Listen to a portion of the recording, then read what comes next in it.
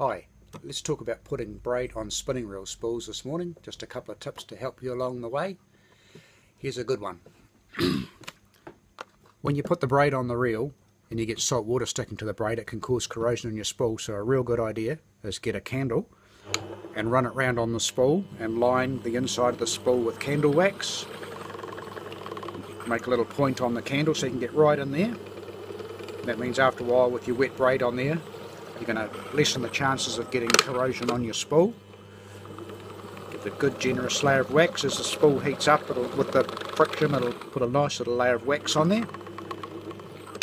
It'll also help the braid slipping on the spool, but as an added measure, we're going to do something else in a minute with that.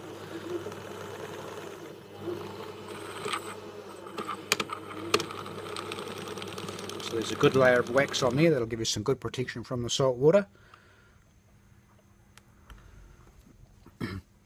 You can do the backing two ways. You can put some monofilament around the spool.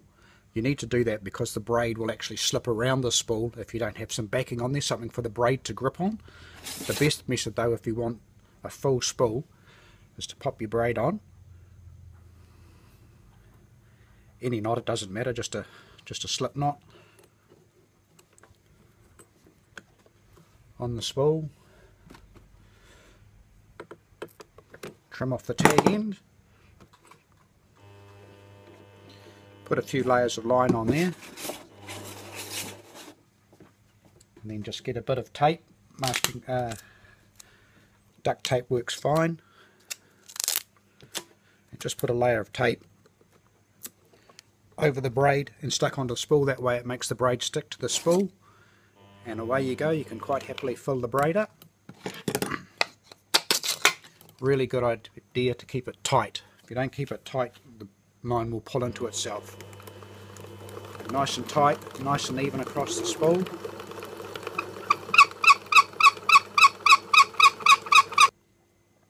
Braid doesn't like heat, so when you're putting your tension on the spool, make sure you put it in the middle of the spool or on the lip on the outside so you don't get burrs on the inside, and definitely stay away from where the braid sits on the spool.